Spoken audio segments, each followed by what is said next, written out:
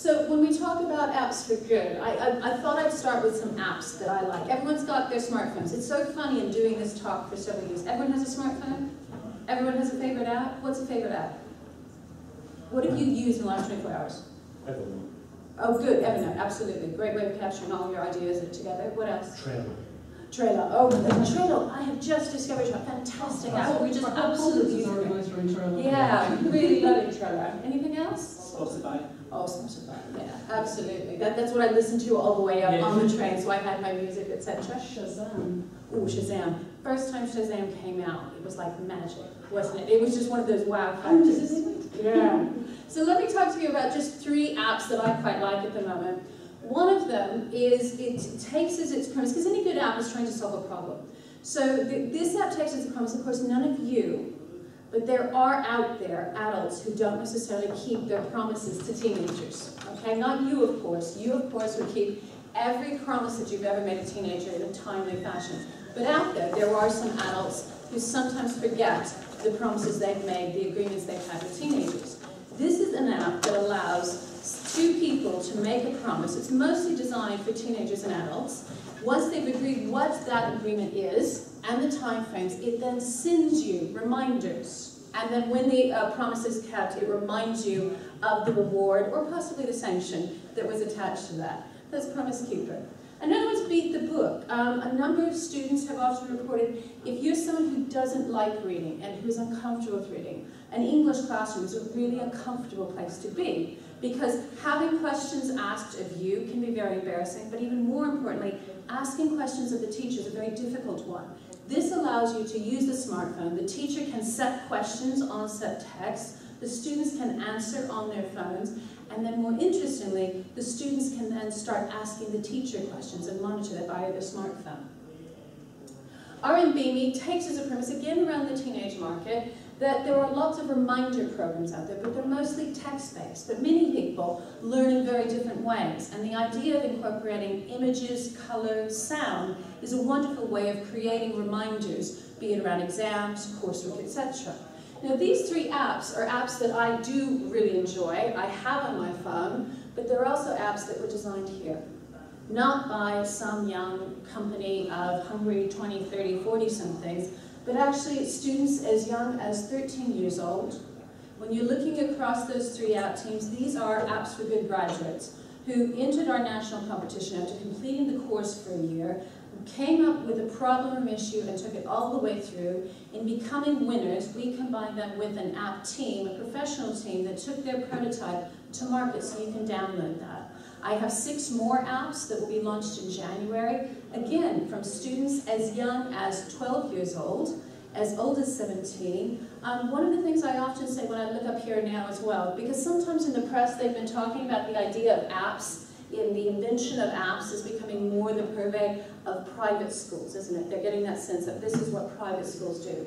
But the reason I've chosen these 3 of 6 is all 3 of these schools are actually schools that are working in deprived communities within the UK. What you're looking at there, without talking about specific students there, are students who are on the social needs register, who have EAL issues, who are working within communities that are deprived. So they're breaking that stereotype, and lo and behold, dear Lord, there are girls. Yes, girls on the stage, and what would be pleased, and in our stats, year on year as we progress, we're now at about a half-and-half ratio. Half of our students are girls, and I was pleased then, in last year's finals, last June, that amongst our finalist teams, 68% of them were girls. All right, so boys, do watch out. The girls are coming once they have that interest.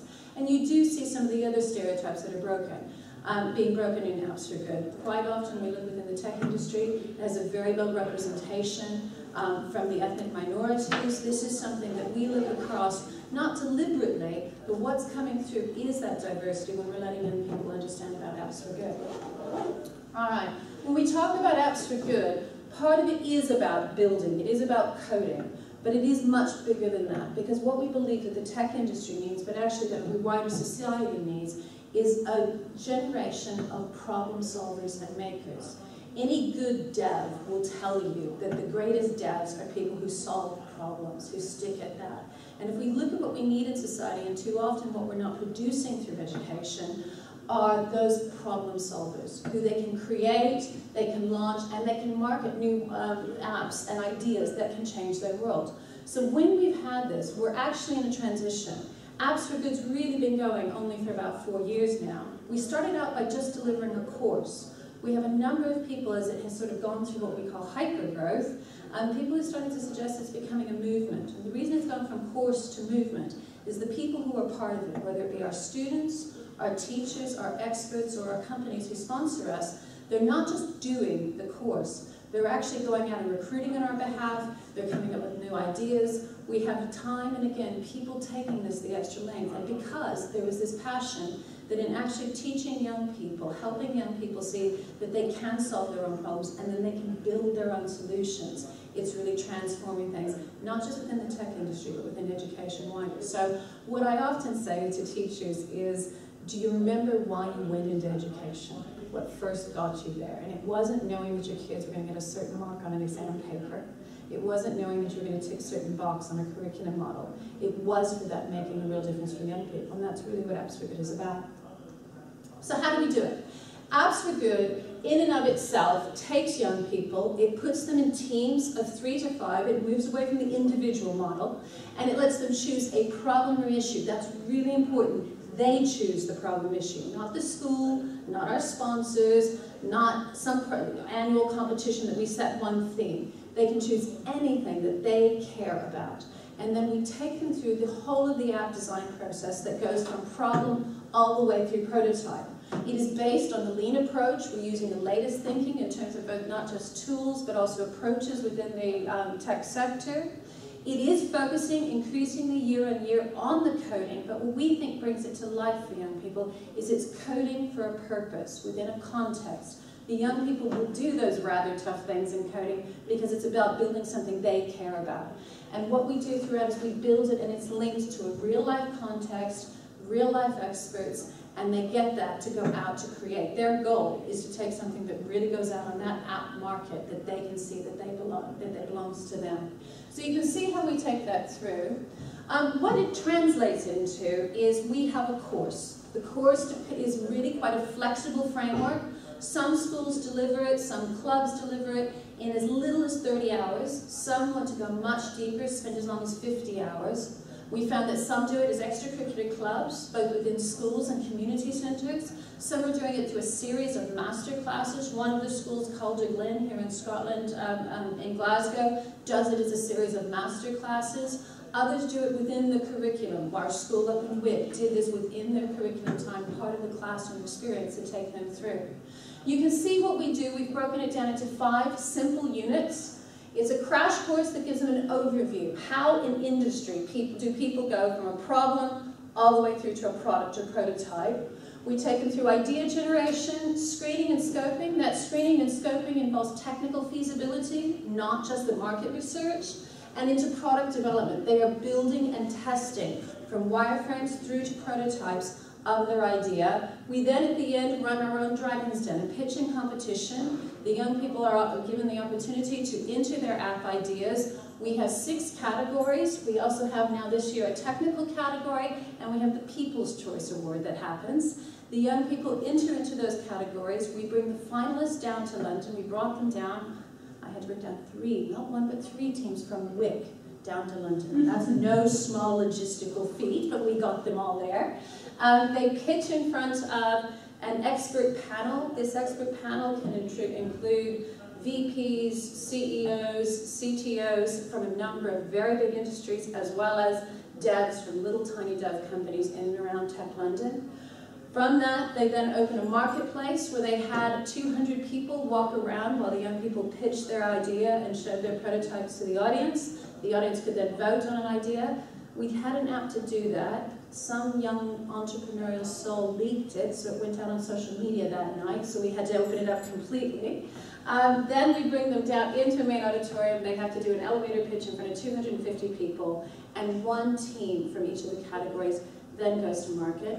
I'm also pleased to say this year, one of our teams that didn't win, because we always say no one person has the answer, one of our experts has a dev company, so liked their idea, he's then gone into contract with them to take their app to market. So more and more, we'll start seeing that if they have the idea, they don't have to wait for us to tell them to go ahead, they can carry on from there.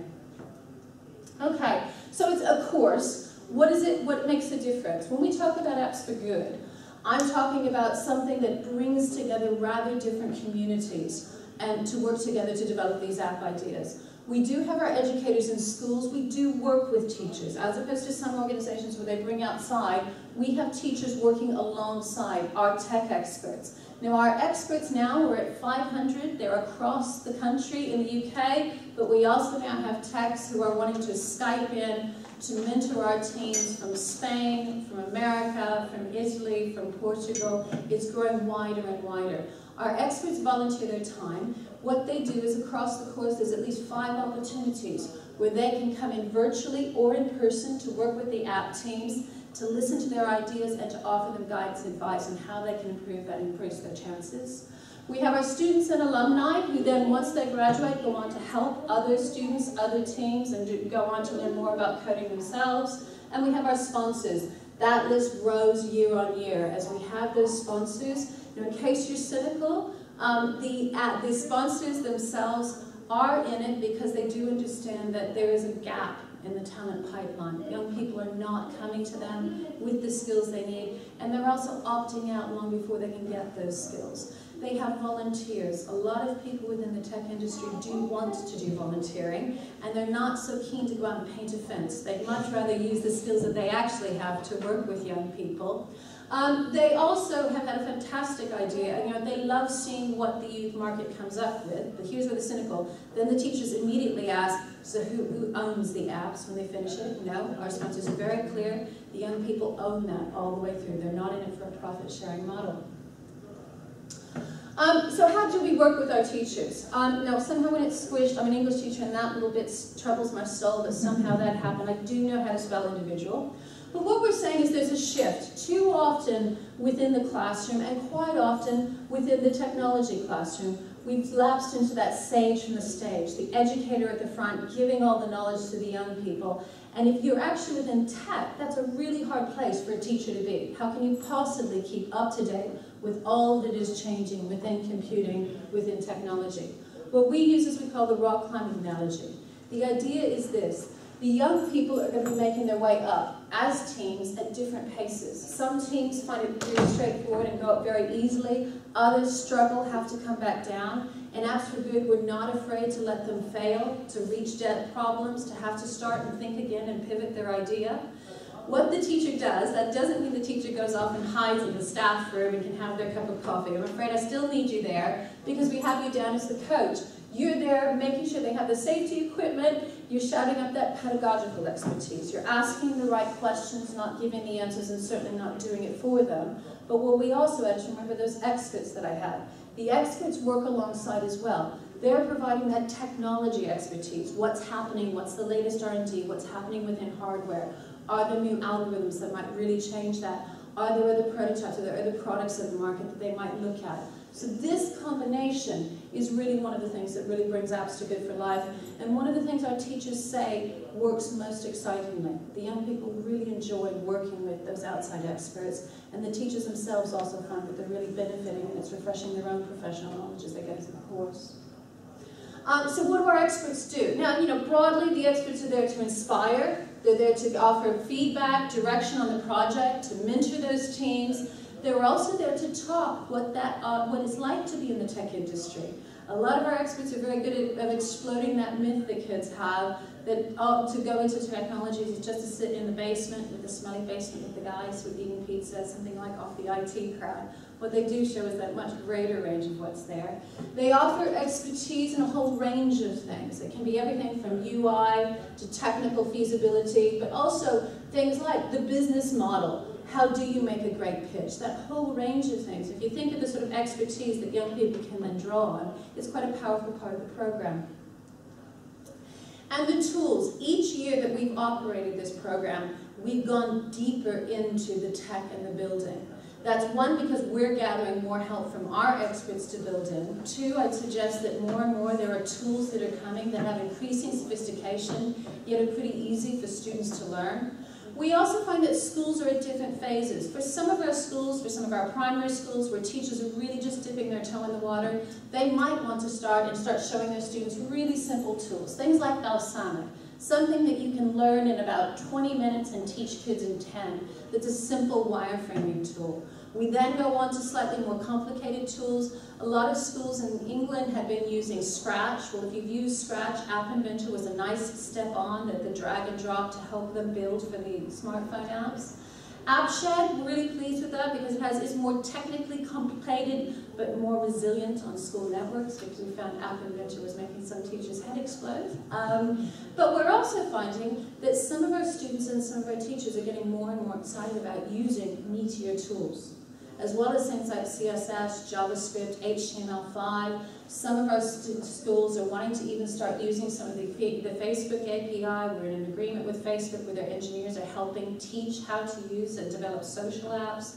We're using things like JSBed. So there's a whole range. What we say to our teachers is this. It's, again, not about being the expert at the front. It is about understanding a range of tools, understanding how you can teach your students to start on those tutorials, and then back to that rock climbing analogy, climb themselves, start finding their way, the way a lot of devs do, about trying to learn the tools, look at the tutorials, etc., and helping each other. And that's part of how the building goes on. So when we talk about apps for good, we're talking about a real shift within the classroom. It's moving from that individual performance into working as a team, as often happens in industry. It's not just being taught, but it's actually working with experts. Our experts are very carefully coached to make sure that they ask questions, don't give answers. That they work with the young people and help them find their own way through that. From taking a test or an exam or to testing that solution with others, it's also about from learning an answer to designing a solution. We're growing. What we do, if you think back in 2010, we first started. It was 2 centres in London. One was a community centre, one was a girls' school in Tower Hamlets. As of this September, we reached 20,000 students. We're in 225 schools. We've gone from having 3 educators to 450. That means we're going to probably have around 5,000 app ideas going on across the UK. You can see where we've grown. And you can see why I really want to try and develop more importantly. So starting just here, we now have quite a lot of coverage across just England. We're starting to dip in Wales, Northern Ireland, and you can see where my Scottish schools, including sunny Wick, up at the top. So what does that mean in Scotland? What I was really pleased is 2 years ago, I was contacted by 2 different Scottish schools. And at that point in time, I had to say, I know nothing about Scottish curriculum. We've not worked in Scotland at all. But what we did look at is the more we looked at the curriculum for excellence, and the more we came to understand how much expertise you already have in computing science within Scotland. We thought that was a really exciting opportunity. So what we do have is our existing schemes of work have been mapped against the curriculum for excellence.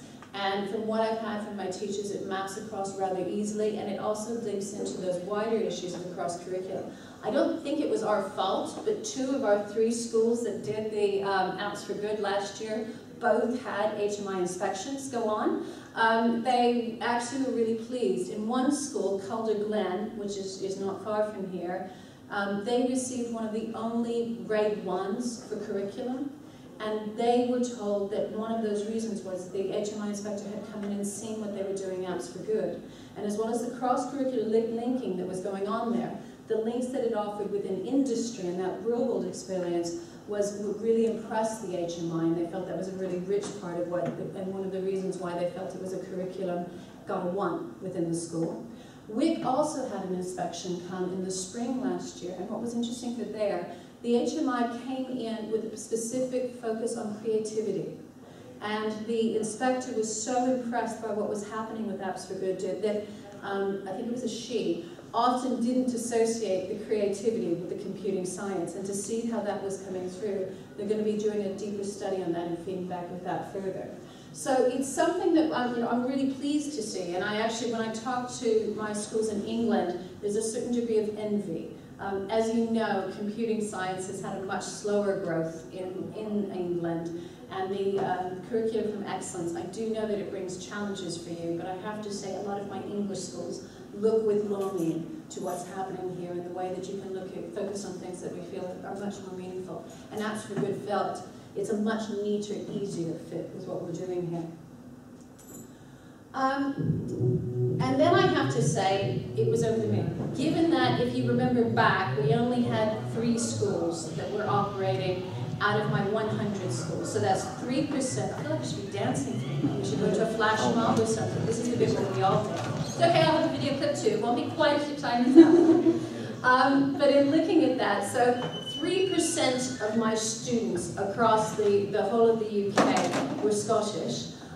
When we ran our competition, we had 4 of our finalist teams that came down were from Scotland, and I have to say 2 of the winning teams were from Wick, okay? My little school all the way up in Wick. They're 2 really different ideas. One of the teams was a girls' team. It was in the category about making the most of information, and it's to do with dogs. But the one that actually really has created quite a buzz, and it's one of the things I think, because it's at the heart of what happens at Apps for Good. The student team has actually come up with an idea that the dev team that's working with them right now thinks may have international resonance. And it's an app idea that came about very, very differently. I happen to know, the picture you see here, this rather scruffy man that looks as if he might be a roadie in a rock and roll band is actually the global head of technology for Thomson Reuters. It's Bob Shukai. So Bob Shukai is one of our most active and enthusiastic experts. And he had originally Skyped up to Wick, got very excited about the work that they were doing, and asked would I go with him to visit Wick to go and see these students face to face, which was several train journeys, a flight, etc. But we went up there. And I actually remember, this was last October, and there was one team of boys that in particular, they were monosyllabic. They said maybe 6 words while we were there. And they had an idea, because remember they're talking about a problem or an issue that they care about. The boy I'm going to show you in a moment actually spoke, it's the biggest passion we had when he did it. And his problem was this. He was absolutely sick of having to run back and forth to the car or to the house to get his dad paper to write down information about the cattle, okay? So this is an app idea that is about an app, but it is absolutely grounded in the rural background that the students up at Wick experience. And I'll show you a clip of what they've done. And so this cattle management app is being developed. The lads were brought all the way down from Wick. During the morning when the teams come down, they spend the morning with one of the dev companies being hothoused. And what I found really amusing was the second day when I talked to the team, asking them how had the last 2 days gone, what was the best thing, what was the most interesting or exciting thing they'd had across the 2 days, thinking of all the things they'd done. The lad just the interviewed in a minute talked about it was the first time when they served lunch, it was the first time he'd ever had a burrito. So for him, that was the first international experience that was very, very important for him. Let's see if this will work. Let me show you the app and the boys' ideas, if their boys' own words. See if it works. It won't have exciting music, I'm afraid. I don't have any music at all. This worked 3 times in practicing. While it's looking, she says, as she's trying to look and see if she needs to alt-tab it. The other thing I showed on there is, this is something that was featured, and we're really pleased that Chris, the teacher that was behind this, has been named, and we'll find out on Tuesday, the Talk Digital Hero Award for Scotland. We're really pleased for Chris, and I'm going with him on Tuesday to the House of Commons to see if he gets the overarching. Hi, my name's Joel and I'm from Wick. What's the name of your school? Wick High School. Tell us about your app idea. Our app idea is farm management tool, so keep track of paperwork for cattle. Sounds like a great idea. What led you to come up with the idea? Just because we're all farmers and it's like hard to keep track of paperwork, so it'd be handier to have on an app. We know how hard it is. Okay, so your families are farmers? Yeah, And how do they handle their paperwork at the moment? well, we struggle on like everyone else. Okay, and how does this one help? These guys utterly Well, let's say you have to do paperwork, it's all on your phone. It's when you can just send it to the department, see an inspector coming and pestering you. For those who don't know, Wick is in a remote part of Scotland. Tell us what it's like compared to London. Well, it's a lot quieter. It's peaceful, really nice and peaceful up there. Okay, and what have you learned from being involved in Apps for Good? Learned a bit more about computer work and sort of that's it really, just computer and computer programming and that. Great. All right. Well, lots of luck with the competition. Cheers. And I think, you know, if you look at, for me, I'm an ex-teacher, I'm a mum. I saw the journey of these lads. The lad you see talking there, that was the lad of Burrito fame. When I first saw him, it was monosyllabic. And Chris, the teacher, also talked quite passionately about how much these boys really didn't want to be in the class and didn't see the joy in it. But actually, they made huge progress within the class, not just in their computing skills, but actually in their confidence, in their worldview. And if my dev teams are anywhere right, this is an app that when we've talked about it, some of our sister organizations are in places like Brazil, Venezuela, and there's real interest in using this sort of app. So you'll notice there's some links on our website. There was some blogging after the event, and there was one slightly tongue-in-cheek article that was talking about the changing face of computing in 20 years' time, talking about how women took over the tech world and how the WIC Digital Hub began in the year 2013, and it all began very much here. So it is the kind of thing that I think that what we've seen is not just that this works within Scotland, but it actually works, you know, I didn't know when I first came up here and we started doing Apps for Good, the challenges of working in the Highlands and Islands might be. Physically getting up there, but also looking at how connected that school is now, in which that, you know, these kids now have first-hand experience. There's a girl now who's studying computing at university, and one of the reasons isn't just that she did it, she wasn't doing Apps for Good, she heard about it, she was that bit older, but she came along on the day, got very inspired by what Bob Shukai was doing. Bob, when he heard she was going on to do computing, then not only did he help write and encourage her and email her about the course, he also got a work experience place at Thomson Reuters in Canary Wharf in the summer. So it does start moving across boundaries, and it does start connecting that world for young people and opening their eyes to the things that they can do while they're learning those computing skills. Right, so now this is the boring bit, it's sort of where we are. It was great to come up and talk to you guys, and what I need to understand, we work on an annual schedule. So we begin our recruiting in the spring. From January, we open our membership of applications. We do our training in the summer term for launch in September. The usual questions that I have so far, I've tried to capture here. My first question is people are always saying, okay, now, how much does this cost, Debbie? Okay, so the first thing I would say is, if you remember in that early slide, we do have corporate sponsorship, and we have a scheme now that also involves adopting schools. So what this means is for not private, non-fee paying schools, the program that we offer is free. All we ask that the schools do is that they commit to deliver the course in its entirety, that they will identify a lead educator and a senior member of the team who will deliver the course and be attached to the course, and that lead educator, the school agrees to pay travel and cover induction training. We don't train you in London, this year's training was in Glasgow. All right? And as we see and expand across, we will always try and make those as close as possible. Partners do receive the free induction training. You get access to our course materials and to our expert community via our online platform. We're also having growing video content available and webinars that our teachers can continue to take part in free of charge.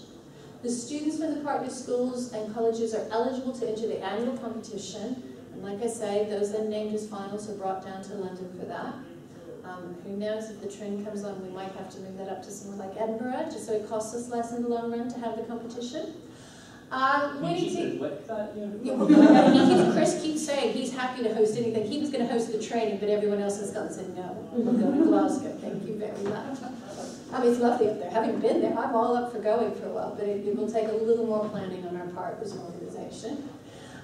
Winning teams do have their app prototypes developed by the professional devs, and it's released on the market. Students will own these apps and all the related IP. I have been asked that so far, we've only been doing this for 3 years, the apps are free or largely free, but the contract does say that if they become rich, they get that money. We hope they remember us. At Apps for Good, we retain the IP in terms of using the materials, so you can see the sorts of things, and we share that back for our teachers. But the young people own it, so at the moment there are 16 apps out there owned, and you can check on the About screens that are owned by students as young as 12. We were really pleased. The other thing we had last year was the first time we had primary schools. Again, this was just one primary school that originally, when they stopped me last year, I said, we've never done primary school. I don't think we can. They were very, very keen. Bless them, only one primary school in my 100. They sent 2 teams to the finals. They didn't win, but everybody remembers them. And those kids went away absolutely blasted, loving what they'd experienced there. So for primary schools, don't kid yourself, they can't do it. They really took to it really very, very easily. Then, let's see. So what that means is, what next? If you are interested, or you know schools that are interested, you can go ahead and register interest. It's no commitment at this point. If you go on appsforgood.org, you can find out more about the course, some of the materials, the corporates involved, the app ideas. We have a mailing list just in terms of if people are interested in joining, they can put their name down, then we open registration, then you can get that. The registration, once you do that, all of the online application is relatively straightforward. It's not a lot of time. You can research, gather for consult staff, and then from January you can have an application going for September 2014. That's where we are. If there's any questions, I think I've kept us mostly to time. Yes? I'm just going to ask Debbie, the primary school, what kind of tools did they use for the sort of prototype, and what sort of things were they using? The primary school found that they used Balsamic and App Inventor. When I explained to them that App Inventor was really buggy, but they stuck with it. I have said to them that AppShed is more friendly, but they've said, by God, they've been nearly, if they made it through it the one time, they're going to do it again. There's an article on our website that they did for Teach Primer that's a really good one. They're quite a powerful story, because the teacher, one of the teachers who, when the head teacher was keen and signed the year group up for doing it, one of the teachers that came on the training, when she came to us, did not have a smartphone or any apps at all. And now confidently using Balsamic, some confidence in doing App Inventor, and she's determined before it's all done that she's going to start using something like HTML5. Any other questions? Brilliant. Okay, I think I've finished with 3 minutes to spare. That gives you time to get down first in the queue for your coffee. Thanks very much, everyone.